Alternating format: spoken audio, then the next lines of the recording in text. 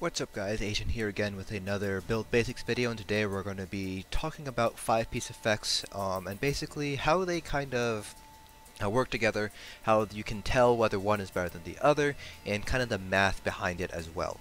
So we're going to be starting off here with our Magic of Sorcerer, and we're going to be talking about Netch's Touch, specifically comparing that to Julianos. However, this sort of math can be applied to pretty much any sort of 5-piece effect on the stamina side of things, or and on the magicka side of things as well.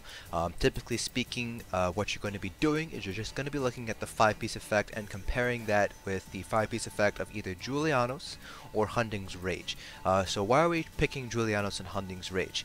That's mainly because one, they're easy to get. They're both crafted sets, so they're pretty straightforward, easy to get. But the second reason is because their 5-piece effect is a flat boost to spell damage. So you can see here when Julianos is completely golded out, it adds 299 spell damage. The same thing with Hunting's Rage, except obviously it is weapon damage, so basically change all of these bonuses to weapon crit and max stamina and weapon damage, and that's basically Hunting's Rage. So what a lot of people do is when you're comparing 5-piece effect, are look at the 5-piece and do a little bit of math and compare it to Julianos. So if we take a look at Netch's Touch here, we can see that just looking at the 5-piece, so we're not considering the 2, 3, and 4-piece, which are also pretty important factors to consider when you're looking at different sets. But that's kind of basically what I covered in the damage calculation videos, where you can basically use the differences here, and assuming that everything else stays constant, you can kind of figure out how they compare with each other that way. So that's a completely different set of mathematics involved. But you can see here that Netch's Touch, looking at the 5-piece, it adds 400 spell damage to your shock damage abilities. So that's pretty important to take note of, that it only affects your shock damage abilities. And so therefore the 400 spell damage, while it is much larger than the Julianos spell damage boost by about 33%, it only affects shock damage, so it's not going to necessarily affect all sources of damage that you're doing. So in order to figure out whether a 5-piece effect is better than Julianos or Hunting's Rage, basically what you want to do is you want to take the Julianos or Hunting's Rage effect, so in this case 299, then you divide it by the spell damage that the other set that you're looking at gives you, so 400. So 299 divided by 400 gives us approximately 74-75%. So once we have that number, then we can say, okay, that number is the basically the percentage of damage that needs to come from shock damage or flame damage if you're looking at Silks of the Sun, frost damage if you're looking at Use Grimoires, physical damage if you're looking at automatons. That's the percentage amount of damage that I need to deal in order to match Julianos' spell damage boost. Of course, again, this is ignoring 2, 3, 4-piece bonuses. This is just comparing 5-piece bonuses. So Netch's Touch, I would need to deal about 74-75% of my damage needs to come from shock damage abilities, so light attacks, heavy attacks, any sort of abilities that I'm using, in order to basically justify using Netch's Touch over Julianos. So if I'm dealing, like, let's say 70% damage, shock damage, then Julianos is going to win out over Netch's Touch. If I'm dealing 80% shock damage, then Netch's Touch will beat out Julianos when we're looking at the 5-piece bonus effects. So this is pretty important to take note of, and if you're on PC, you're able to figure out what percentage of your damage is coming from which sources. So I have a couple of saved parses here, so if we take a look at, this is just a very quick parse that I did for a guild. So under comment metric, this is for magicka DPS. Shock damage is going to be highlighted, the text is going to be yellow. You can see here, this is all shock damage. Magic damage is going to kind of be this grayish blue, so Haunting Curse, Crystal Frags. Fire damage, that's going to be in red. And then frost damage is going to be in this very light blue. So we can see here magic is a darker blue and frost damage is kind of a lighter blue. So basically what you want to do on PC, at least, it's going to be really hard to judge on console because you guys don't have access to something like combat metrics that breaks down your parse like this. Basically what you're going to want to do, so if I want to say, look at whether or not Netch is better than Julianos on this specific build, basically what I do is I just add up these percentages, so 18.2, 13.4, 10.1, so on and so forth.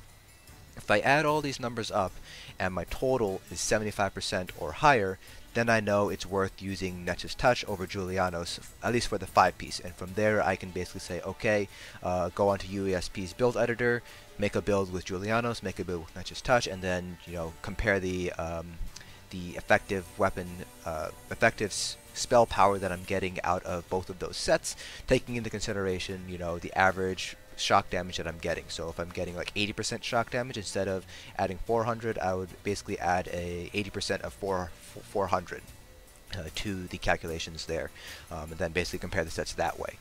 So that's basically how you would determine whether or not a specific set's 5-piece bonus is better than Julianos or Hunding's Rage. Now for stamina DPS, swap over to my Nightblade parse. So underneath stamina DPS, because you guys have different sources of damage, this is kind of how it breaks it down. So physical damage is just white damage with Endless Hail, Razor, Caltrops, my light attacks you can see there.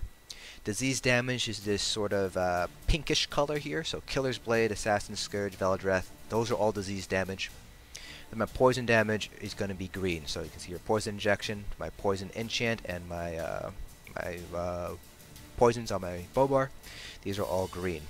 So that is how you can determine how much of your damage is coming from physical damage.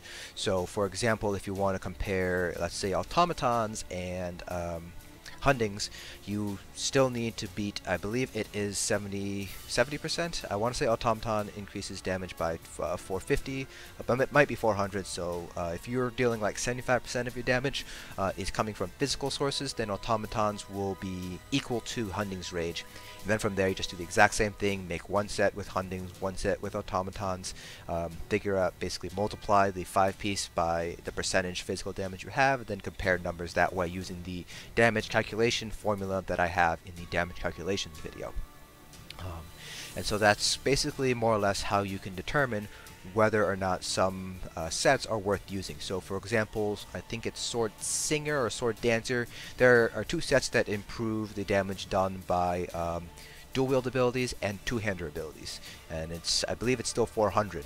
So if you do the math, you would still need to deal 75% of your damage from dual wield abilities in order for that set to beat Hunding's Rage. Now if we just take a look at the Nightblade parse here, you'll see that our dual wield abilities are actually pretty low on the list here. So Blood Craze, Blade Cloak, I think Twin Blade and Blunt is considered a dual wield ability here. There's the first tick of Blood Craze, the initial hit. So you can see here that that set that increases damage done by dual wield abilities isn't that great. Hunding's is going to beat it by and far 100% of the time. And that's just basically because you need to deal 75% of your damage from dual wield abilities. Endless Hail and Caltrops alone make up 25% of my DPS. So it's impossible for that dual wield set to beat out Hunding's Rage. And you have the exact same thing over on the magic DPS side. Spider Cultist increases damage done by your Destruction Staff abilities by 400, so 75% of your damage needs to come from Destruction Staff abilities. Now that has the advantage that the light and heavy attacks from your Destruction Staff does count as Destruction Staff abilities. And same thing here for dual wield. Your light attacks and heavy attacks on your dual wield bar count as dual wield abilities, I believe. So Spider Cultist is kind of the exact same thing. So if you take a look at, let's do my Nightblade parse here. So we would need basically 75% of our damage to come from my, what's it called, Destruction Staff abilities. So my light attacks, Blockade, Fiery Rage, and you can see here on my Nightblade alone, Assassin's Will and Impale makes up about 22.4% of my DPS. Add in Funnel Health and we're already less than 75% for my Destruction Staff abilities. And so therefore Spider Cultist is not great on Magicka Nightblade. Even if we take a look at our Magicka Sorcerer DPS, you can see here that Liquid Lightning, Haunting Curse, and Crystal Frags combined make up more than 25% of my DPS. Therefore, Spider Cultist on a Magicka Sorcerer, at least this particular build of Magicka Sorcerer, isn't going to be very good either. So that's basically how you can determine whether or not a 5-piece effect beats out Julianos or Hundings, and whether that set is worth considering for use in your build setup. So that's it for this video. Hope you guys found it informative, and I will see you guys in the next dungeon.